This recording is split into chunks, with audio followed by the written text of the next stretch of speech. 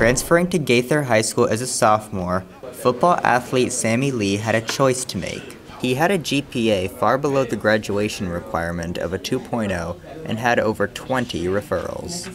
When Sammy came to our school, he walked in with 29 referrals on his record.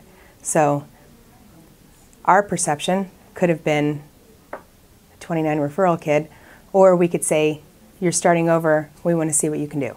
I think my second win was like transferring schools from Wharton to here. It was a big transition for me, and it was really good for me.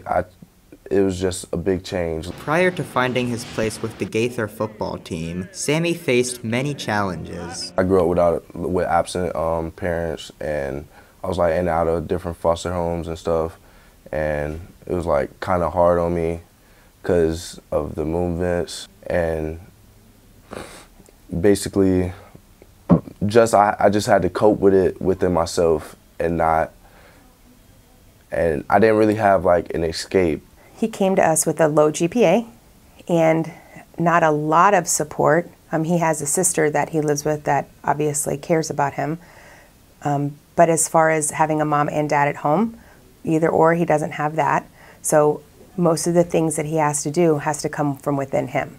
From Sammy's first day, Matthews mentored Sammy, checking on his progress and helping him set goals. He had an end goal in mind, and that was to play football, and that's what his dream is. I had a lot of friends playing football.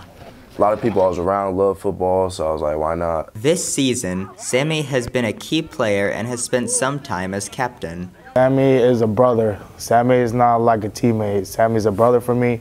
He always brings really good energy in games and practice.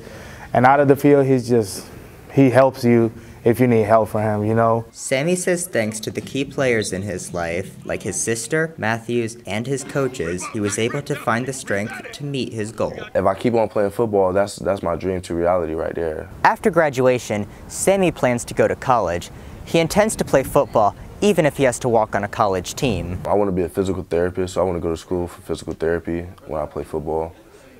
And I just want to be successful. Sammy says he tells his story of getting his second wind to help others going through challenges. If I can do it, you can do it. You know what I'm saying? No matter where you're from, no matter what you've been through, you can always see light through dark. Reporting on scene at Gaither High School, I'm Nicholas Loos, STN News.